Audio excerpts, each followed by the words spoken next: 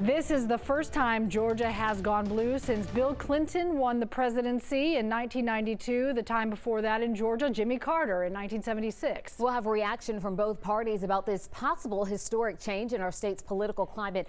But first, with the race so close, the Secretary of State says we can expect a recount. According to the last update from the Secretary of State's office, there are still about 4,100 absentee ballots to count and 13,000 provisional ballots. But it's not clear if all of the voters who cast those provisional ballots will verify them by today's deadline. There are also 8,400 military and overseas ballots that were requested and have yet to arrive.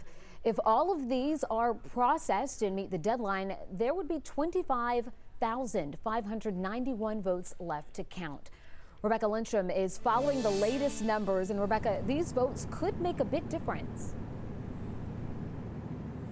They could. As we've been telling you, any candidate can request a recount if the margin of victory is a 0.5 percentage point. So in this presidential race, I did the math, and that would mean about 25,000 votes. That's as big as the gap could get to have that automatic recount.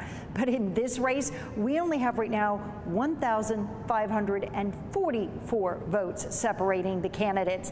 And if you think about that, that is only 0.06%. Voters went to bed election night with President Trump in the lead. But as the record number of absentee ballots were counted, that lead eroded until in the overnight hours Friday, Joe Biden pulled ahead. Right now, Georgia remains too close to call.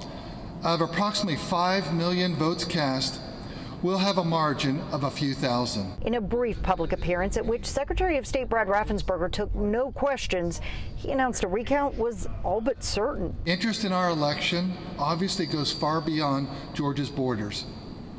The final tally in Georgia at this point has huge implications for the entire country.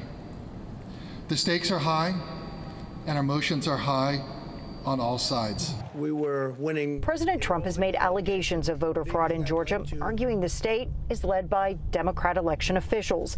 But the county offices are mixed, and those at the top. Secretary Raffensperger is a Republican. I'm a Republican.